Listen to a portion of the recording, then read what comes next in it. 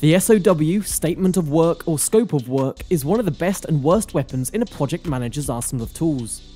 It's the best because a Statement of Work, SOW, is so often the one piece of documentation that saves you from a world of trouble.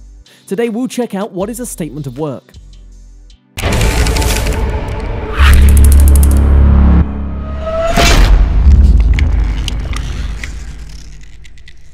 But before starting the video, please subscribe to the channel and click on the notification icon so you will get notified when we upload the next video. 8. What is a Statement of Work? And why do we keep switching between these different terms, Statement of Work, Scope of Work, and SOW? In project management, SOW is an acronym for Statement of Work. Alternatively, SOW, sometimes written in capital letters or lowercase, can also be used as an acronym for Scope of Work. Put simply, an SOW or Statement of Work is an agreement between a client and an agency, contractor or service provider that defines what's included within a project and what's not. SOW should be written in precise language that is relevant to the field of business. This prevents misinterpretations of terms and requirements. Although detailed, a SOW is a general description of work. Whenever further specifications of a particular task are needed, the SOW makes reference to supplementary documentation. A well-written SOW will define the scope and key performance indicators, KPIs, for the agreement.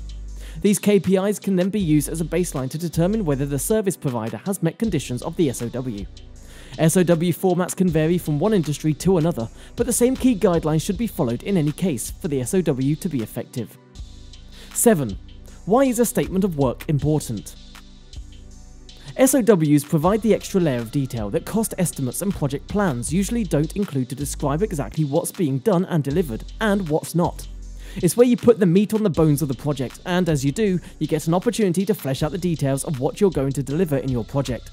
It is a lot of work, but that's not necessarily a bad thing, as it will help refine your approach. In creating a Statement of Work, you'll probably end up adjusting your estimate and your timeline as you remember things that you should have added but forgot to. This level of detail provides reassurance to the client as to what will be delivered and ensures that there really is a shared understanding on what the project will deliver and achieve. This is about as close as you'll get as a project manager to being a lawyer. For both the agency and the client, the Statement of Work becomes a Bible in determining what's in scope and what's out of scope. That matters because ultimately the Statement of Work serves as a reference point for determining what's included within the project cost and what's not.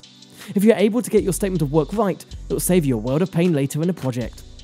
6. Scope of Work Template. There are countless Scope of Work templates that you will find online for projects, but many of them are confusing and more than we'll ever need for digital projects. They can actually be pretty confusing as you find yourself trying to fill in the blanks of an enormous project scope document that you simply don't need. You need to strike a balance of being just detailed enough, developing a scope of work that's quick to produce, robust yet flexible, without creating something that's so behemoth that it takes you 2 weeks to produce. So if you need a Statement of Work template, or you're looking for a Scope of Work template, we've got just the thing. This detailed Statement of Work SOW template provides you with an instantly downloadable, fully detailed Statement of Work ready to use. 5. Statement of Work Template Overview. It comes with 2 distinct parts. The first section outlines overarching project information. The second part defines the detail of each phase and can be extended throughout the course of a project as each phase ends. It is written so that you can easily write a Statement of Work for your digital project. It helps answer the questions: what should I include in my Statement of Work, how much detail do I need, and where do I put all the project information. 4. Statement of Work Template Detail. Instead of wasting time cobbling together something yourself, we've done the hard work for you with a fully detailed Statement of Work template that's around 12 times pages long, 1,000 words. Save yourself hours of work and instantly download the template, supplied as a doc, for you to adapt as you need. The template is unbranded and uses generic MS Word styling to make it easy for you to brand with your own logo and edit content.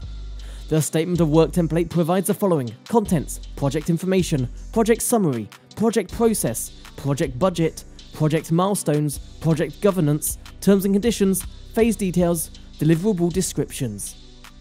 3. Do you really need to use a Statement of Work? Please do. It will save you a world of pain later. Ultimately, a Statement of Work is about managing and documenting expectations. And as with any agreement, it's always best if those making the agreement know exactly what they're agreeing to. I get it. It's tempting to not bother with a Statement of Work. After all, who likes paperwork? Particularly if you subscribe to an agile approach to documentation, as little as possible and only where really necessary. Doesn't that mean that the days of producing a statement of work are over? Nice try, but no. As a project manager, it is your best interest to have something that enables you to say, "But this is what we agreed," when you're having a debate with a client over and whether your estimate for a banner ad campaign was also going to include a campaign landing page. The failure to write, or probably write, a statement of work is all too often the reason clients and agencies end up in conflict. When there's uncertainty or ambiguity, it creates tension because it creates a potential for there to be a gap in understanding over what's been agreed. The idea of a statement of work is not to catch a client out, but to state exactly what's being done, how, when, and the cost. 2. Are statements of work for internal projects important? Don't discount the value of a statement of work for internal projects as well. While you won't need client sign-off, it's worth having one for yourself and your team. It'll set up expectations for your team and outline the tasks and deliverables they'll need to complete. This doesn't need to be a formal statement of work, like the one you might create for a client, but having some type of SOW in place is beneficial for the whole team. 1. Writing your statement of work. In this basic sample of an SOW, you can see that it's best to begin by summarising the scope of work for the project before outlining the panel of team members with responsibility for the project's outcome. Then you'll list important actions and associated deadlines and accountability for each of these actions. The statement of work should also include the timeline for the project, the budget and payments anticipated, and the standards expected for each item budgeted. The statement of work will also likely include internal and external standards for this type of work and the criteria by which the deliverables will be accepted. A statement of work is an extensive document and critical to keeping your project on track, on budget, and delivered on time. Writing up this document doesn't have to be difficult, but it can be time-consuming. After all, you're going to be writing up a single document that contains all of the information about your project. It's going to be long, in-depth, and quite extensive.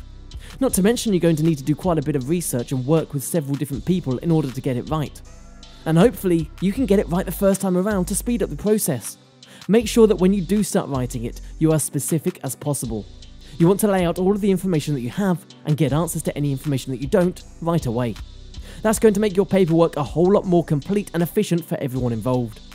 Not to mention, it's going to make sure that no one is confused down the road and no one can come back and say that something was or wasn't in the project brief. It's all going to be right there. You don't have to write out this document in a series of essays or paragraphs, however. You can actually write it out with a lot of information in tables, graphs, charts, images, and more. In fact, it's a good idea for you to do so because those are going to break up the information and make it easier to read. They're also going to make it a whole lot easier for you to refer back to some of the information. If you can find the charts you need, it's easier to jump right into what needs to be done. Finally, make sure that you always get your statement of work approved. If you write up everything the way you think it is supposed to be done or the way you think the client wants but you never get it signed off, you're never going to know if you're correct. At least not until you start turning in deliverables or a final project and the client isn't happy. That's definitely not going to help you or your client in the long run. So make sure that you show them your statement of work when it's complete and work together to make sure that it's exactly what they were expecting or what they need. Please do share with us in the comments below if you know how to write a statement of work. Thanks for watching.